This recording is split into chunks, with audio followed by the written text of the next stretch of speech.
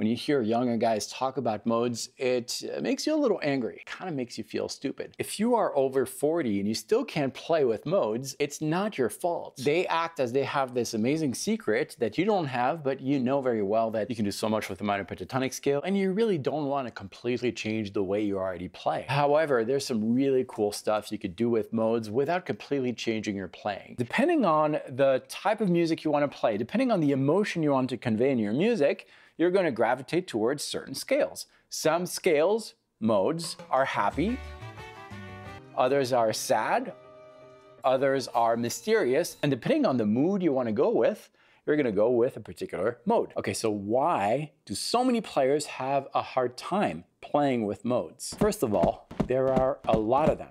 The second problem is that typically players are very comfortable with the minor pentatonic scale. See, on the guitar, when you want to play a 5-note scale, a pentatonic scale, you can do so in a way that you will have 2 notes per strings. Very easy to memorize. So many cool licks within that position, very memorable, and that's why we tend to get stuck in it, but it's a very simple scale to play. On the other hand, if we take one of these 7-note scales, the modes, well, playing that on the guitar is a little more difficult. We can try to map it out in a way that it resembles the minor pentatonic scale, yet some strings are going to have 2 notes, others 3. It's just difficult to memorize. Another way to play those modes on the guitar is the 3-note per string system, which means that we're going to have 3 notes on each string. It makes it a little easier to memorize, but the problem with that scale is that when you're playing it, it sounds nothing like the minor pentatonic scale. For over a decade, I really struggled. Whenever I played in my pentatonic scale, I sounded okay. I felt in control of the scale, and I felt like I could really express the things that I wanted to express on the guitar. On one hand, the expressive pentatonic player. On the other hand, the awkward jazz wannabe who was trying to play modes, and it just sounded like crap. Well, let me take you back to 1996. It was a Friday afternoon, and I remember it was raining that day because I was stuck inside the house with my guitar, and I had just bought a copy of the latest Guitar World magazine. I went straight to the lesson column, and there was this one lesson on guitar modes. You know what? I'm gonna give this mode thing one more chance. So I started reading the article. It talked about modes, all derived from the major scale and blah, blah, blah, blah, blah, not useful. And so I kept reading, hoping that it would just click. It sure didn't, until I got to the scale diagrams.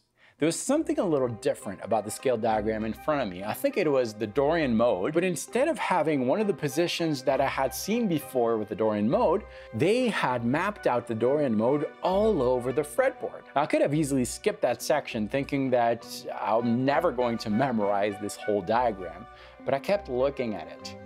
And I looked at it, and I looked at it again, and then it just popped out.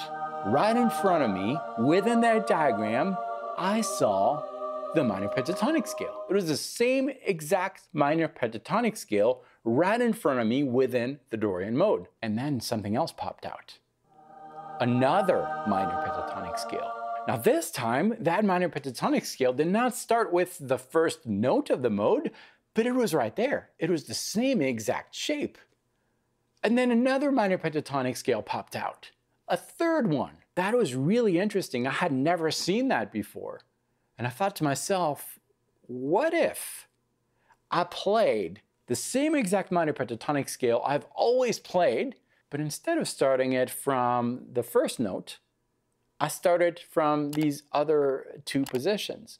Well, thankfully, Guitar World at the time came with a CD, and I was one of the only kids in the neighborhood who had a CD player. There were backing tracks there. There was a backing track that was called Dorian backing track. Looking at that diagram, I could start the minor pentatonic scale from the 5th fret, the 7th fret, and also the 12th fret. I had never heard my minor pentatonic scale sound that way.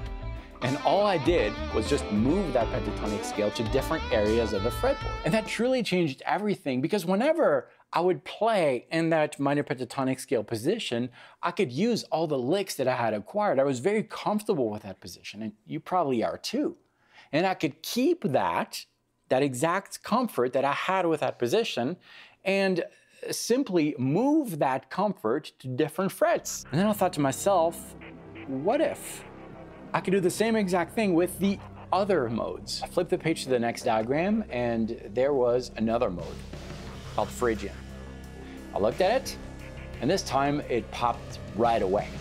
I found 3 minor pentatonic scales hidden in the Phrygian mode. The pentatonic scale started on the 5th, 3rd, and 10th fret.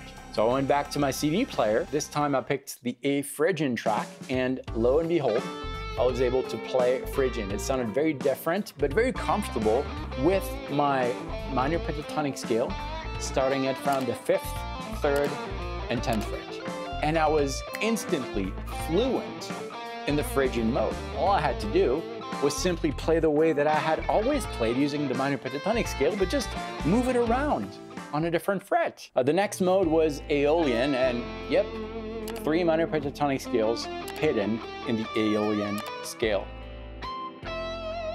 I continued reading the magazine and then it transitioned to other types of modes.